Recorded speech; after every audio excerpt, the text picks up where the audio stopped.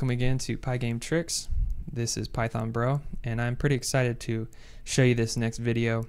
We're going to be doing a crossfade, showing you how to do a crossfade just like you would see in any other game or any other video editing software, where you fade in an image and then fade it out and fade to something else.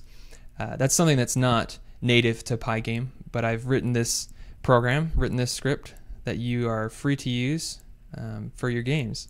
I've found a couple novel uses for it, so I think it'll help you out a lot.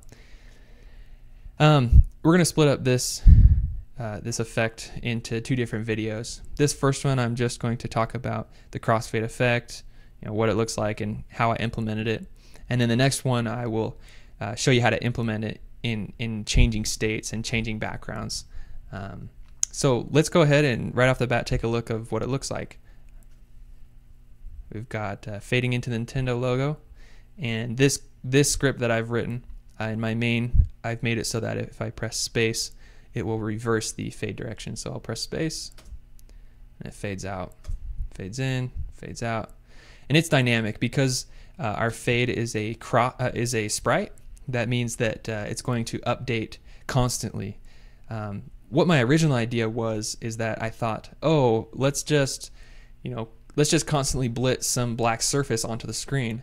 But because we're not clearing it, because we're not updating it from where it was a second ago, like you do with the sprite object in the Pygame library, it just blitted on top of each other. So even though we changed the transparency slowly, it just kept blitting on top of each other and making it slowly darker, and I couldn't reverse it.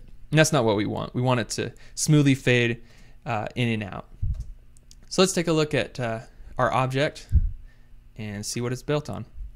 I have inherited the sprite class from the Pygame library. I've got my doc string. Again, it synthesizes fades by incrementing the transparency of a black surface blitted on top of the screen. And that's really how it is. That describes it perfectly. We're just going to make the program change the transparency by using the set alpha method in the Pygame library, to synthesize a fade. So let's go ahead and look at it. We initialize our sprite class like you're supposed to anytime you inherit anything. I am passing our screen, I'm passing our window into the constructor. I've put it up here. Reason why I've done that is because I want to make our black surface that we're gonna use as our fade, our black box that's gonna cover the window. I want to make that the same size as the screen, no matter what the screen is, no matter what the screen size is. So no matter what dimensions you put in this the display.set mode to make your window in Pygame, this method screen.getSize will get those dimensions so that our fade is dynamic. Then we convert first we set that as our image, because using the sprite class, the image and rect objects attributes are really important. So we're setting our image to be our surface, which is the size of the screen. Then we are we're converting our image to a usable format. That's something that you should do anytime you make any kind of image or any kind of surface. That enables us to use this method, our set alpha, which is from the Pygame library. Set alpha lets you change the transparency. It lets you change the alpha layer of a picture, or in our case, just a black box. And it's black because we fill it with black. Then let's take a look at some of the attributes I've made up. We've got our fade direction, it's fading it in or out.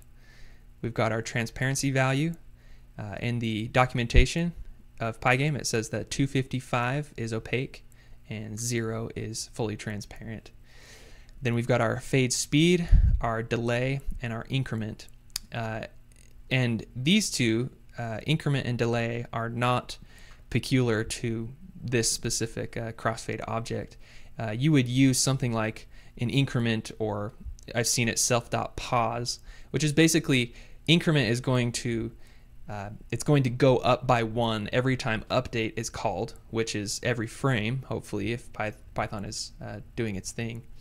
So every frame, increment is going to go up by 1, and then you're going to use delay as a sentinel and say, if increment is delay, then change our animation. So like if you're running, like you're going to see in the next video, if you're running with your sprite, you may not want it to go super fast. You may want it to look more natural, and that's how we do that.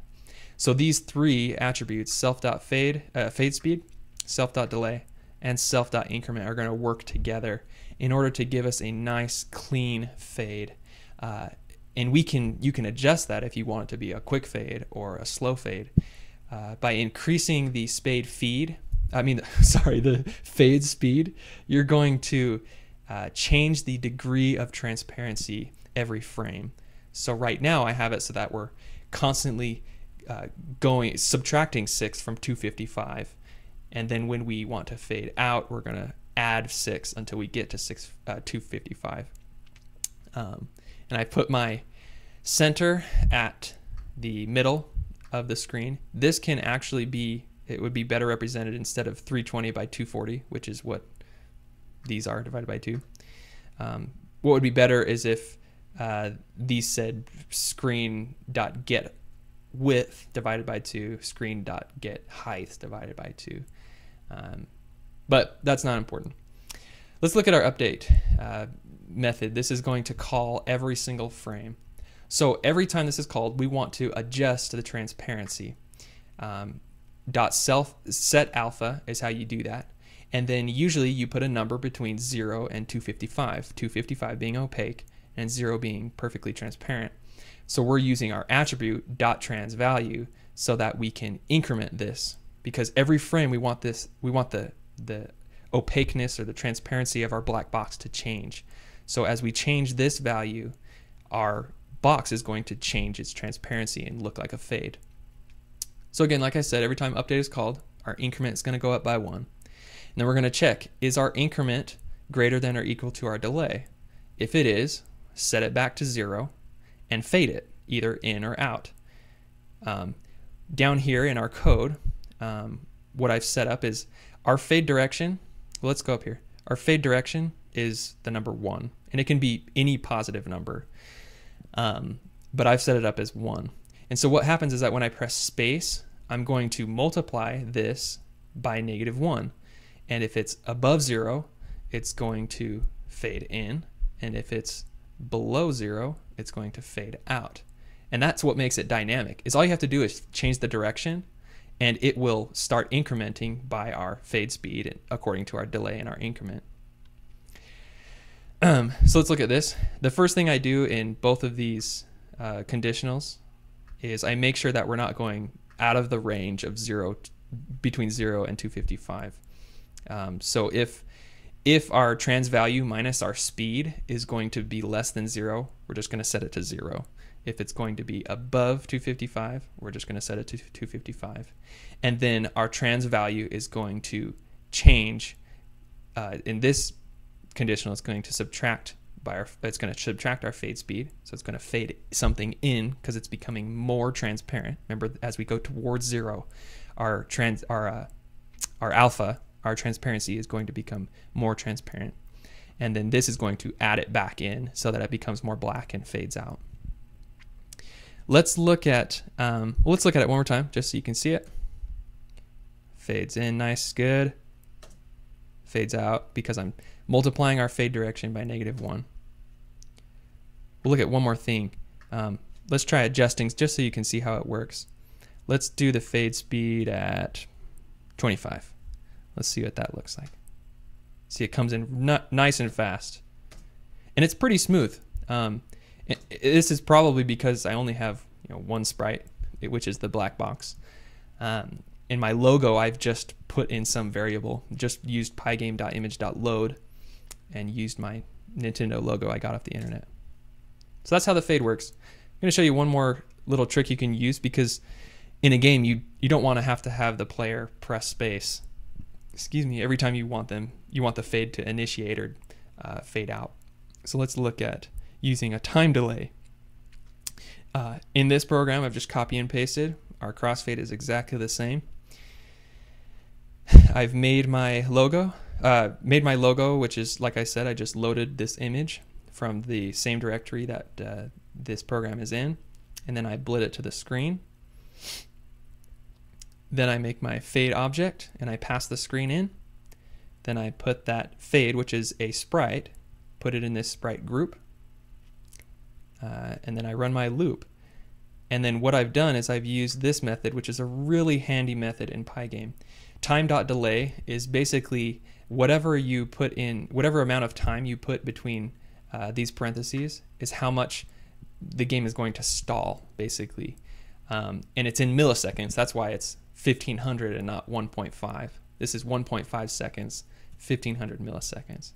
So if you look at this, what I'm going to do is put my logo on the screen and then start my fade, because my fade is going to update every single frame. That's what these three methods do. We're going to clear it from where it was, update it, update its position, update its information, and then draw to the screen.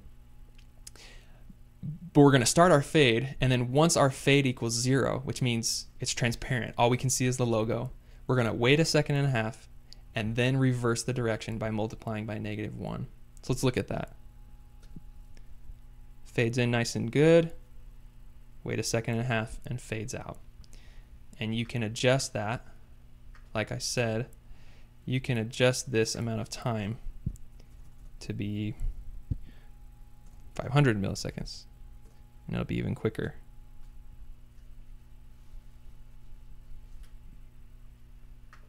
So that's the first half of the crossfade. The next video we'll look at using the crossfade to change between game states.